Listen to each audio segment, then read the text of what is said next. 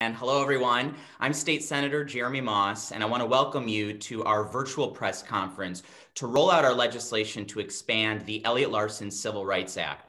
And first, I immediately want to introduce our governor of the state of Michigan, Gretchen Whitmer, who time and time again has proudly earned her title as a chief ally to our LGBTQ community here in Michigan. She fiercely stood up for us on the state Senate floor when it was not the most politically popular thing to do. And I think we forget how underwater these issues are and were in terms of broad support at the time, making it even more meaningful to have then Senator Whitmer by our side. And as Governor Whitmer, she immediately used her authority to secure anti-discrimination protections for LGBTQ state employment. On the first week of her administration, when we welcomed her into my district, which probably has the highest per capita LGBTQ population in the state, where she signed that executive directive on week 1 of her administration. So it is an honor for me to introduce Governor Gretchen Whitmer to kick things off. All right. Thank you, Senator Moss. I am just glad to be here with all of you. I appreciate your introduction, and Senator Moss, your leadership in the state Senate as a sponsor of this bill, but on so many fronts. And I also want to recognize Representative Lori Pohutsky, who is the House sponsor of the bill and who has been a warrior in the House. So I'm grateful to be here with all of you. And of course, my friend Janice Poindexter and Erin Knott and Sarah Werbelow. Glad to be with all of you and celebrating International Women's Day. So welcome to you, Jeremy, for joining all of us. I want to thank everyone with us today for their ongoing dedication and hard work toward expanding and protecting equal rights here in Michigan. In the year 2021, nobody should be discriminated against based on who they love or how they identify. Although our country and our state have come a long way on issues of LGBTQ plus rights and discrimination, there are still gaps in the law. This bill to amend Elliott-Larsen Civil Rights Act addresses those gaps and protects Michiganders against discrimination based on several factors, including sexual orientation and gender identity. With this bill, Michigan has the opportunity to become a model of equality. Every step we take toward enshrining protections on the basis of gender identity and sexual orientation will impact Michiganders for generations to come, and to make our state more competitive and welcoming, and to show that we are committed to walking on the right side of history. From day one, I've been committed to setting as an example, and I am proud of the fact that my administration is the most diverse in recent history. And as Senator Moss mentioned, one of the first things I did was sign LGBTQ protections into law for state government employees, but we want to expand that to every person in our state. Our diversity is one of our greatest strengths, and that diversity needs to be protected under state law. If we're going to attract the talented workforce, our businesses need to create jobs and grow our economy, we need to continue making Michigan a state where everyone can come to for opportunity and know they will be respected and protected under our laws. If we embrace diversity and support equal rights for all, Michigan will be a place where people come to live, work, and play for generations to come. And we're all here because we want to build a stronger, more inclusive Michigan. So I, for one, am absolutely continue to be committed to working with everyone to protect LGBTQ rights in our state. One where everyone, no matter who they love, can get ahead. That means coming together to break down barriers facing the community, because it's not enough to say you're an ally. You have to prove it through your action and legislation that will make a real difference in people's lives. And you know what? Michiganders agree. A majority of people support the elements laid out in these bills. And it's an incredible sign of unity on this issue. This year's bill to amend Elliott-Larsen Civil Rights Act is bipartisan for the first time ever. Just last month, the House of Representatives passed the Equality Act with a bipartisan majority as well. There are signs of progress. Fighting discrimination has some parallels to other crises that we're facing right now, like the pandemic. As we know, with COVID, there are several things we can do to keep ourselves and our families and our communities safe. Wear masks, socially distance, washing our hands, quarantine when we're sick or have been exposed. We now have 3 safe, effective vaccines, all miracles of science, 2 of which have roots here in Michigan. And when it comes to discrimination, there are things we can all do in our daily lives. Call out words and actions that are discriminatory. Be good allies. Listen to the experiences of members in the LGBTQ plus community. And our vaccine for discrimination, the vaccine for discrimination is legislation. We're going to administer it so that our state can build back better for all Michiganders. We'll continue taking steps forward and pass laws to protect our LGBTQ brothers and sisters because it's the right thing to do. Because it isn't just good for our people, it's good for our economy and help us lure talent in from all over the world. In 2021, it's time for us to finally get Michigan on the right side of history. And so now it's my privilege to pass the mic back to Senator Moss, the lead Senate sponsor of the bill. So take it away, Jeremy. Thank you, Governor. I really appreciate you joining us in this fight time and time again. And more than 40 years ago, Democratic Rep. Daisy Elliott and Republican Rep. Larsen came together to create a Civil Rights Act in Michigan that states the opportunity to obtain employment, housing and other real estate, and the full and equal utilization of public accommodations, public service, and educational facilities without discrimination because of religion, race, color, national origin, age, sex, height, weight, familial status, or marital status is recognized and declared to be a civil right. So if someone is discriminated in employment, housing, or publicly available services here in Michigan, and they have proof that their status in one of those protected classes is the reason for this discrimination, they can submit that evidence to the Civil Rights Commission and it will investigate that claim. And this act has curbed instances of discrimination against these protected classes for more than 40 years. And for 40 years, there has been an effort to add sexual orientation and gender identity among those existing protected classes. And while a Supreme Court ruling from last year did extend federal employment protections to LGBTQ people from a conservative court, no less, today we are reintroducing our efforts to extend Elliott-Larsen workplace, housing, and public accommodation protections to the LGBT community here in Michigan. This is a document of my values as a gay person. And I also believe that this is a document of Michigan values too, of decency, of kindness, of respect toward one another. If you would not fire someone or evict someone or deny them services because they are LGBTQ, then this is your values statement too. It requires nothing more of you.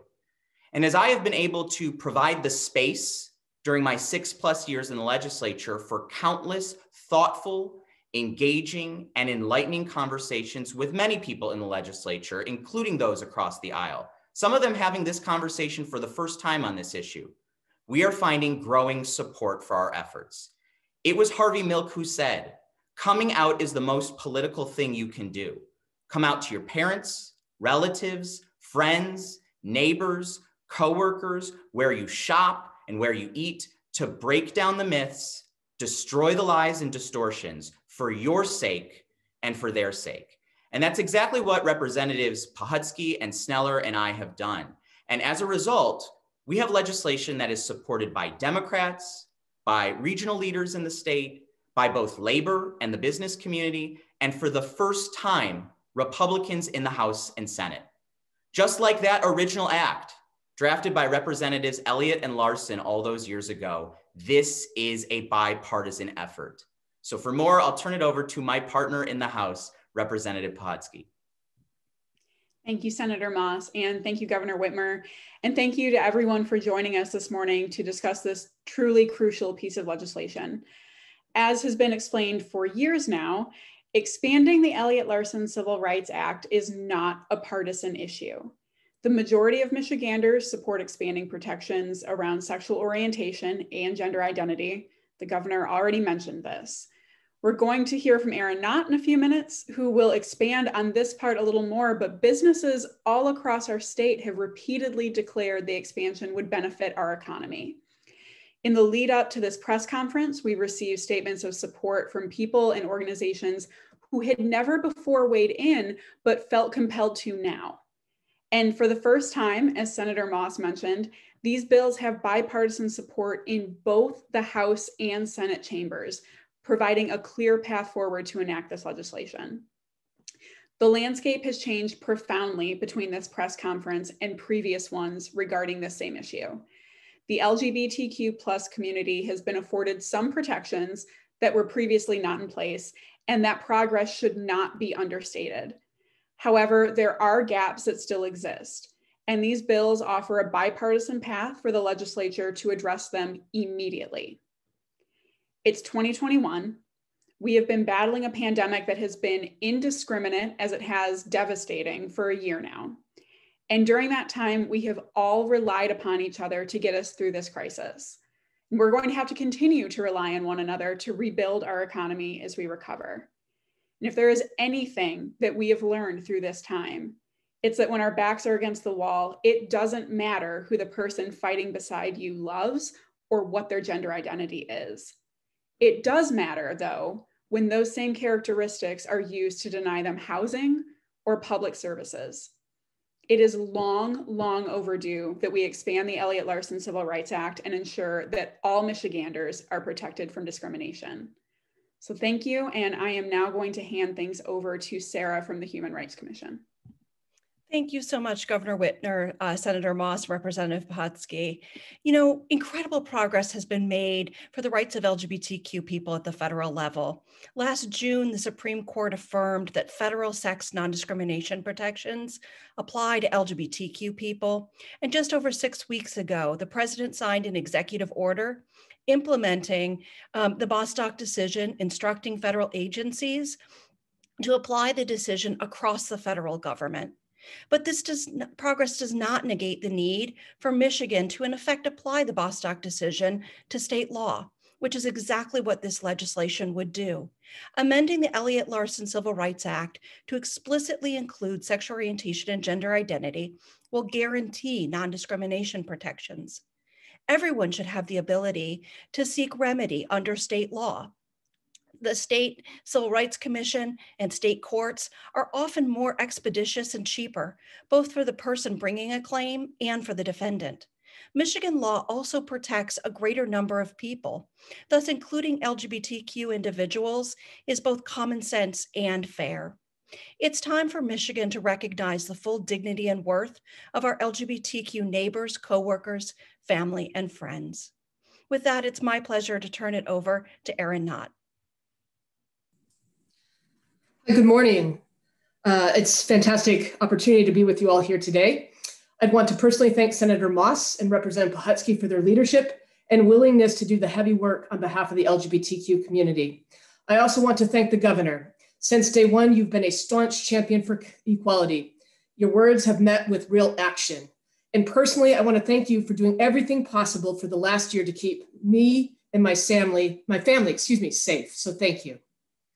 Unfortunately, the Michigan legislature is the last place where bias is accepted. For 38 years, the legislature has refused to prohibit discrimination of LGBTQ people.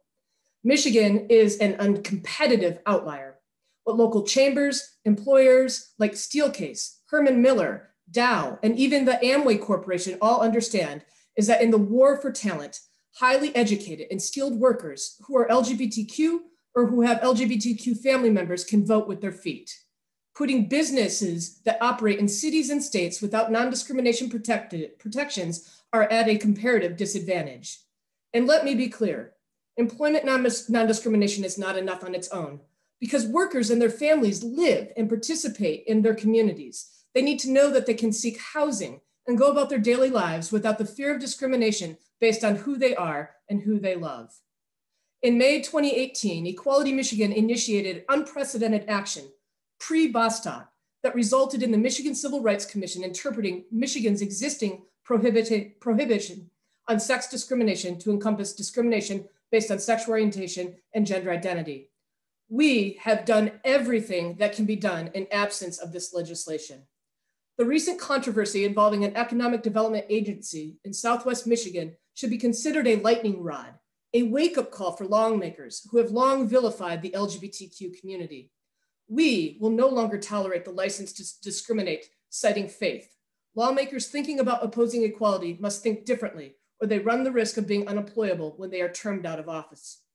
Lawmakers who have refused to take action for equal rights have one final opportunity to be on the right side of history. We have today's legislation that's being introduced. Again, thank you, Senator Moss and Representative Pohutsky.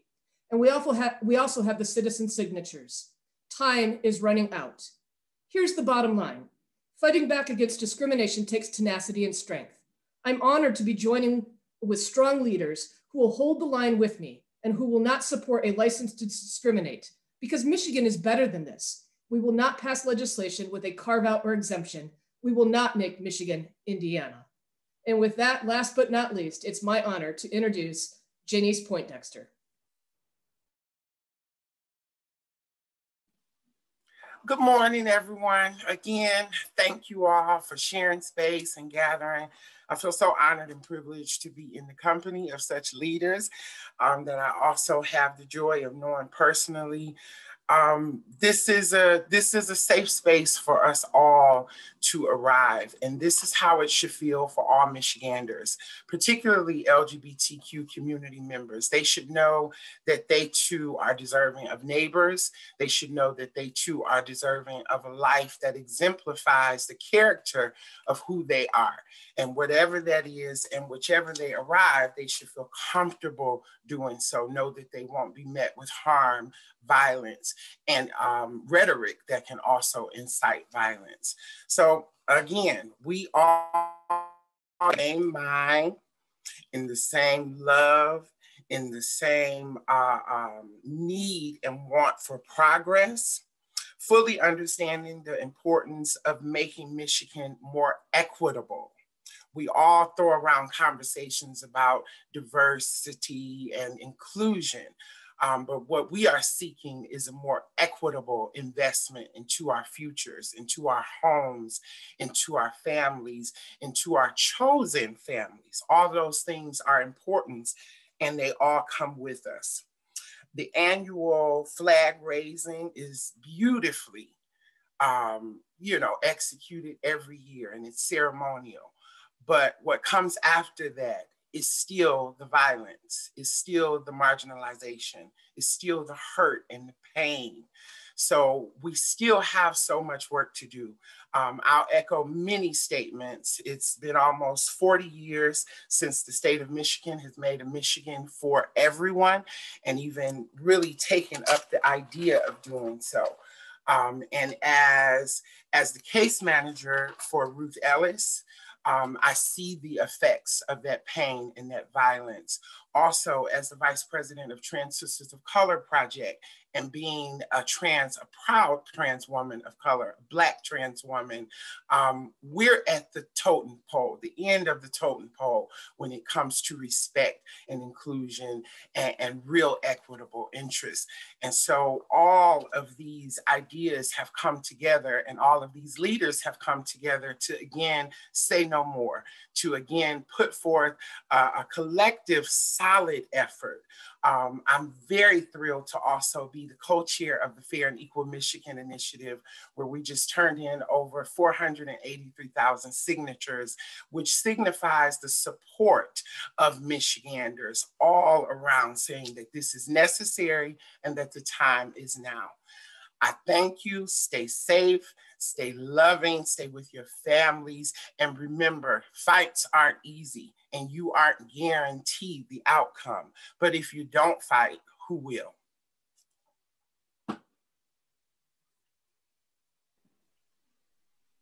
Excellent. Thank you so much. Thank you to all of our speakers for sharing their stories today and their action on this important issue.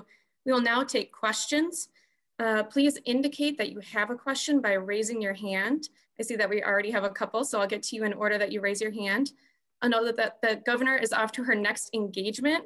So if you have a question for our panelists who are still on, we're happy to take those now.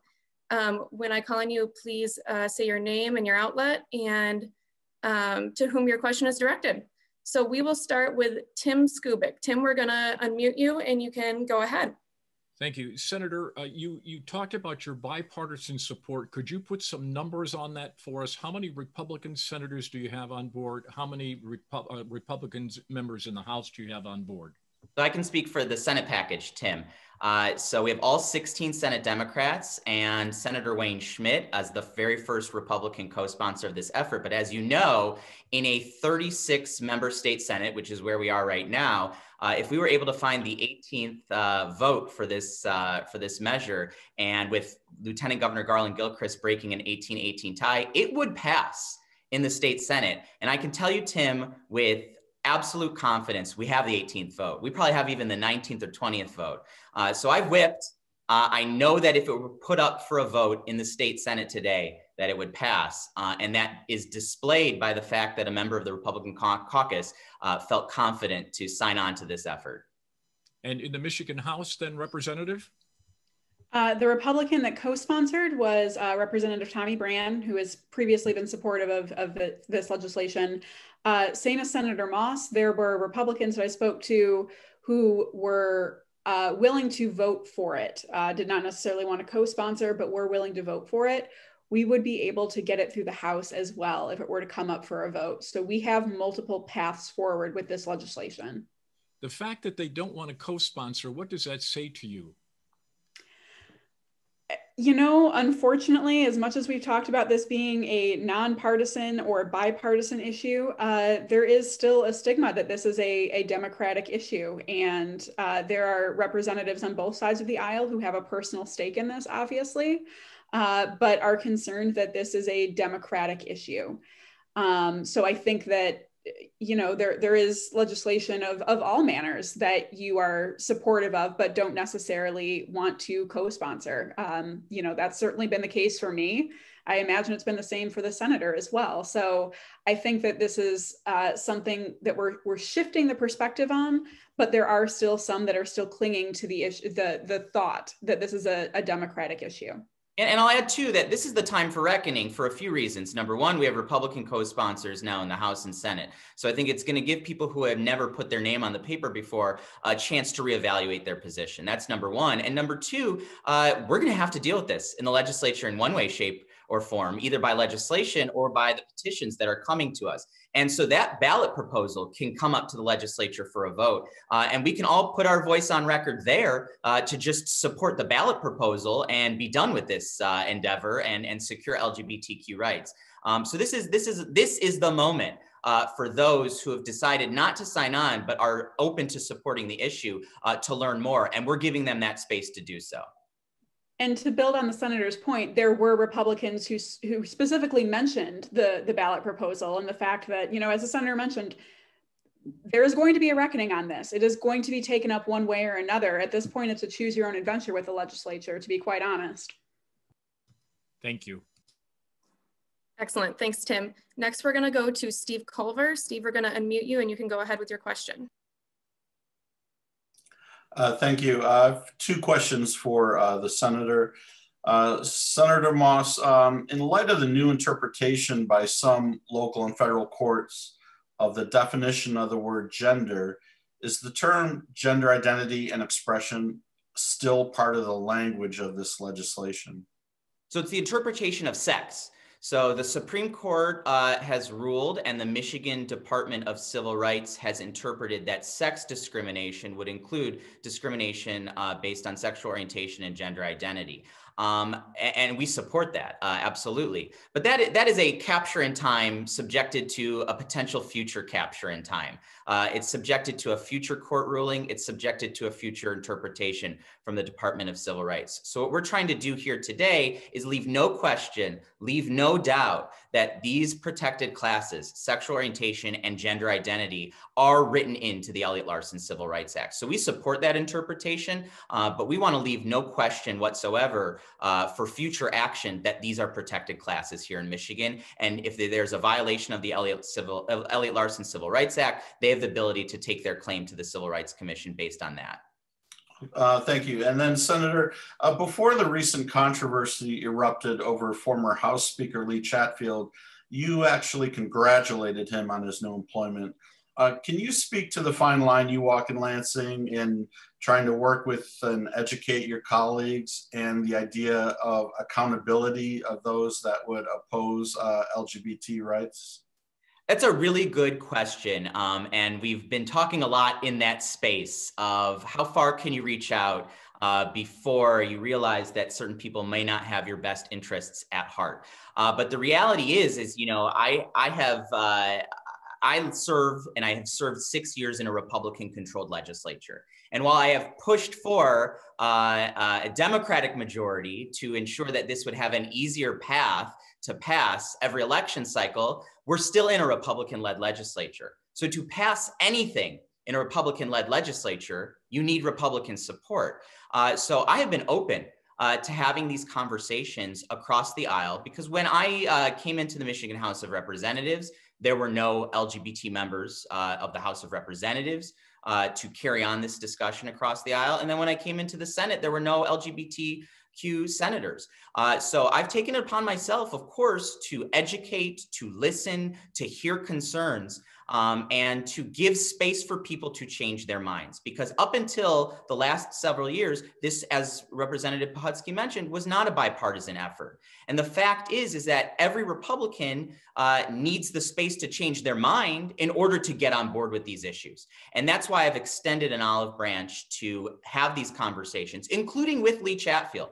And we have talked about this over the course of the 6 years that we served in the legislature together. And I will tell you, he came a long way from the 2014 candidate to where he was. But ultimately, of course, the best time to have supported Elliott-Larsen was when he was in the legislature. So I'm still there, Representative Pohutsky is still there, and we are still on this mission to have these conversations because as Republicans who have never weighed in on this issue before, it's going to require changed minds in order to gain their support. And that's proven here today that we've put in the work to earn Republican support on this.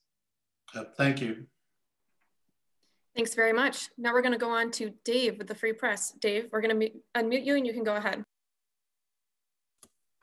Hi, thank you for doing this today. I appreciate it. Senator and Representative, I know you both said you think you have the votes if it goes to a vote in the full House or Senate, but can you speak to any feedback or conversations you've had with Republican leadership in either chamber about like just the logistical chances of the bill even coming up in committee or making it to a full vote in the House or Senate?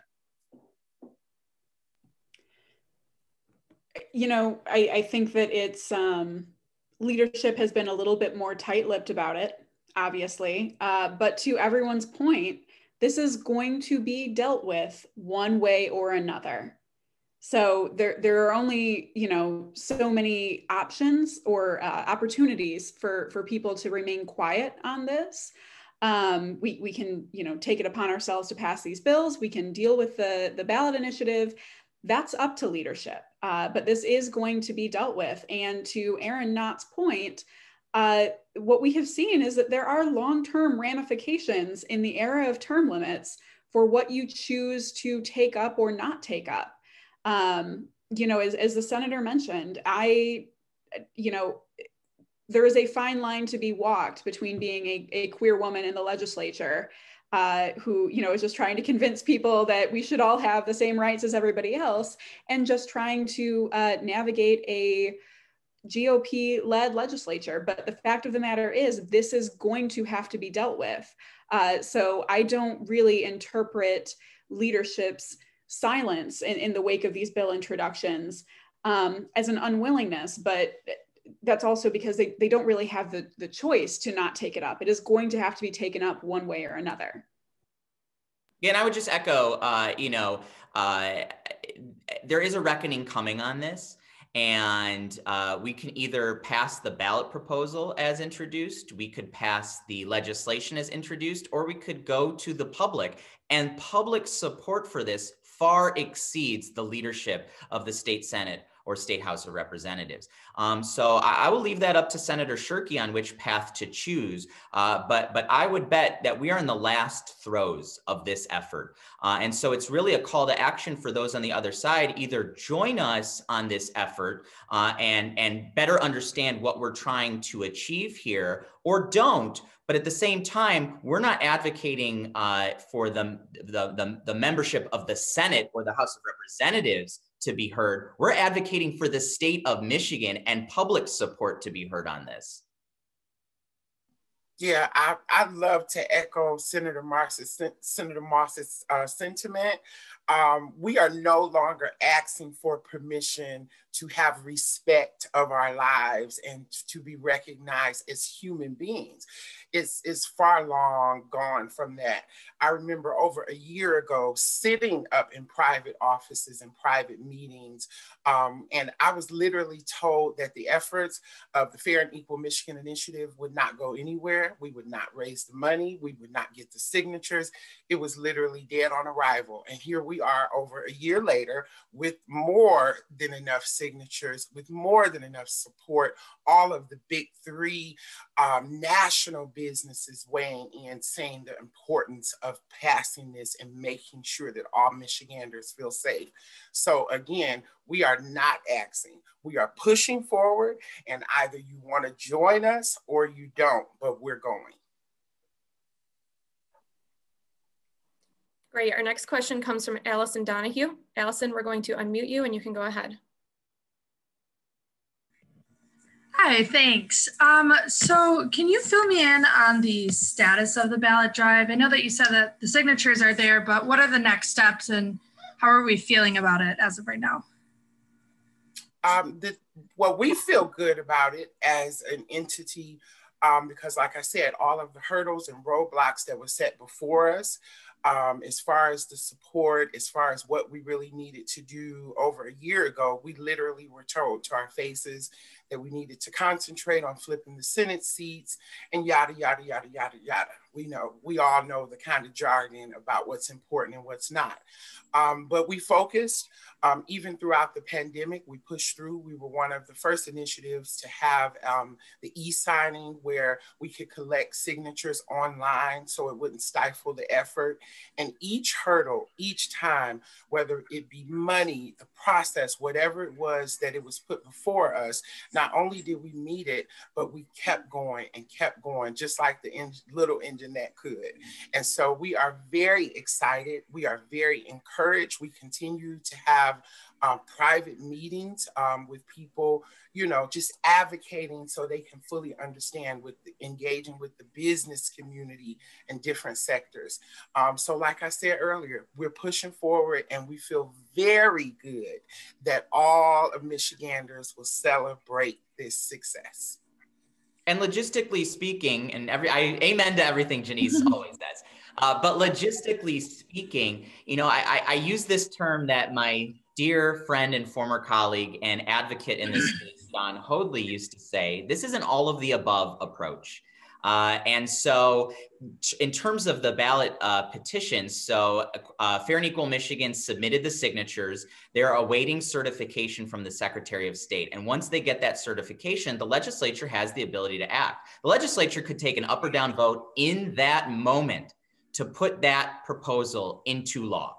And if it chooses not to, then it will go to the ballot where the public supports this issue far and above beyond where members of the legislature are. So it's an all of the above approach. We're introducing legislation. There's a ballot proposal. The legislature could adopt either. The legislature could kick it to a vote of the public, and then that would hopefully achieve LGBTQ rights. So you have all of these different groups in different spaces working toward the same goal. And we're offering this legislation as an avenue as well. And you mentioned that there's support from the public and there's support from various business groups, but why won't these business groups that support the ballot measure or support the legislation push the GOP legislature to take action? I'm with you on that. That is a question into open space that I would love the answer for as well. And I've had those conversations, but there's a reckoning for them as well.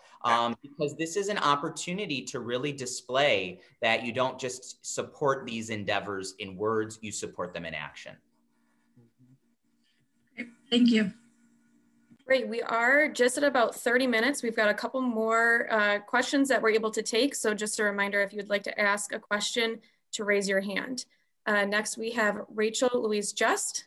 Rachel, we're going to unmute you and you can go ahead with your question. Hi, everyone. Thank you for taking the time to answer my question. I had two quick questions. First of all, I know Janice said that there was not support for this just a year ago. Now there is What changed in the last year? Does it have anything to do with our new president, or is it just an atmospheric change? And then also, you have all said that the legislature can kick this to the public, and the public support for this is quite strong. So why are we going through the legislature on this? Why don't we just kick it over to the public and make sure we know it's going to pass? I'll take up the first part and I'll allow one of our elected officials to follow up with the second part. What changed is, let's just be very clear, just because we have members who identify with the community, that doesn't mean we had all of their support. There was quiet rumblings about, just being totally transparent, about there being no interest or inclusion of people of color, particularly Black, particularly trans women. And so with me coming on as co-chair, obviously, you know, that kind of attacked that kind of rhetoric, if you will. And it wasn't something that was done, you know, out of being calculated. My other co-chairs just asked me if I would, because they saw the passion and the know-how. And so when you ask what's changed, just the focus and the drive, because we know the time is now. I cannot continue to go to my constituents and families of trans women, Black trans women, that are being murdered in the streets every day and saying, oh, well, our state leadership doesn't want to value your life and don't think that you're important right now. So we just got to wait for another elective cycle. That won't work. And in terms of why approach it from a legislative perspective when we have the ability, why would we wait? As Janice just mentioned, this is happening every day to people. So yes, there are protections that are in existence now that were not the last time this press conference happened. But that being said, there are still people who are being discriminated against because of the gaps in the existing protection. So why would we wait when we don't have to? Yes, the ballot initiative is an option, but now we have this too. We could take this up this week if we chose to.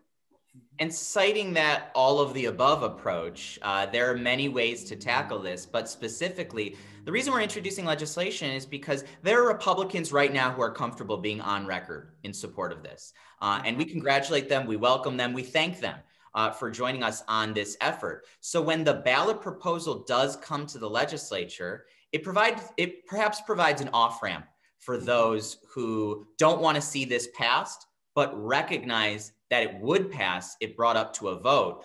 So it's just another option on the table to recognize that we don't necessarily have to go to the ballot on this if we can just pass it right through the legislature. Okay, our next question comes from Caitlin. Caitlin, you can go ahead. Hi, Caitlin Kibble from the Gander. I am wondering what kinds of people are in these gaps. What does passing this either legislatively or at the ballot box, what does that change for your constituents and your supporters for the groups on the call? I think this is a good space for HRC and Equality Michigan to weigh in from a legal perspective of the Supreme Court ruling was important, but not all encompassing. So I'll kick it over to Sarah and Aaron. I'll jump in. I mean, this is imperatively important that we take action immediately, because depending on where you work or where you live, you might find yourself not protected by our state civil rights law.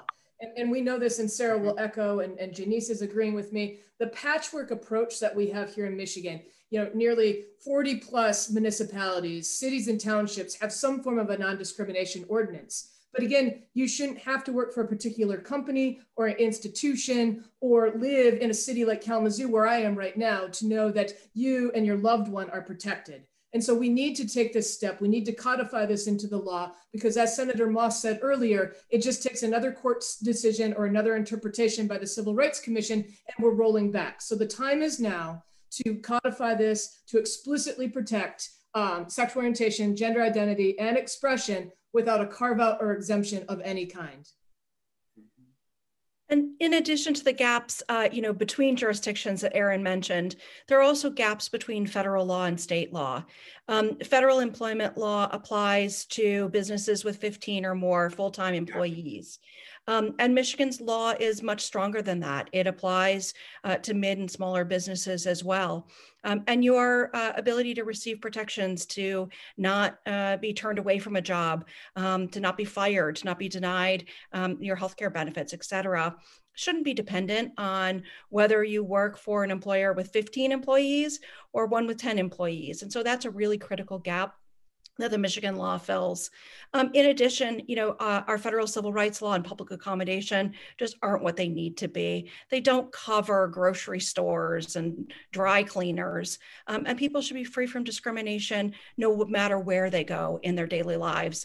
And Michigan really has a proud, long tradition of providing exceptional civil rights laws. It's now just time to update it to include LGBTQ folks. Thank you, Sarah. We have one last question in the chat box here. Erica Murphy is asking, what's the timeline in getting this introduced and passed? Senator Moss, can you take that one? Yeah, so our bill is going to be enrolled tomorrow. It's Senate Bill 208 in the Senate during session. Representative Puhutsky introduced hers a couple of weeks ago, and then it will be referred to committee. And we will push for a committee hearing. We will push for a vote. So these bills have been introduced, and the work on this hopefully is imminent. But once those ballot petitions are certified, there is a window where we have to act on it, or it goes to the ballot. So this is coming. This is coming for a decision from the legislature, one way or another. Pass it, send it to the ballot, whatever, very soon. I don't know if Rep. Puhutsky wants to weigh in more on that. No, you covered it. I mean, that's the timeline. At this point, we're just hoping for a hearing and working to get those. So yeah, I believe we were told it's 40 days for a vote or a decision to be made. So I believe that's what the window that Senator Moss was speaking of. Okay. I'm not seeing any more questions. So with that, we'll conclude our program today. Again, thank you for everyone for speaking and for joining us and asking questions. If you have any further questions, reporters, you know how to reach me. Again, I'm Rosie Jones with the Senate Democrats. And if you'd like to talk more with any of our panelists today, reach out to me and I can connect you. Thank you, everyone. Have a good day. Thanks, everyone. God bless. Thank you all.